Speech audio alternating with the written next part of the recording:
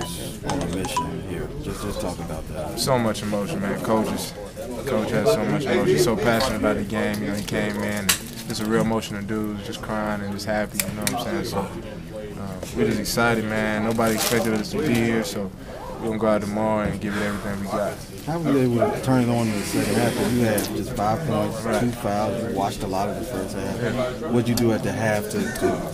Well, the key was just to stay locked in the game. You know, cheer my teammates on while I was on the bench. You know, not pout and be upset. I got 2 fouls on the bench. Stay locked in the game. That's how I was able to perform in the second half.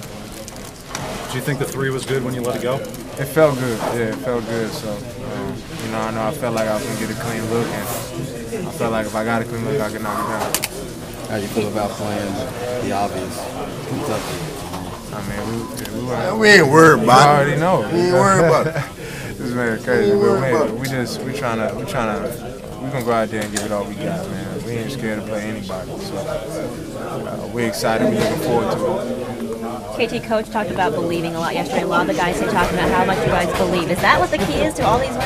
Yeah, I mean, that's what the key is to win any game, is to believe in yourself, believe in your teammates, even when other people don't. I mean, nobody expected us to be here. It took us to believe in ourselves to win these games. What do you think? Do you think this is putting, people are talking about Auburn now, especially after yesterday, now today? Yeah, absolutely. You know, and one thing Coach said before we played this game is to shock the world, and I'm pretty sure the world is shocked for us to be in the situation we're in. So I think we did a good job of that. All right, great.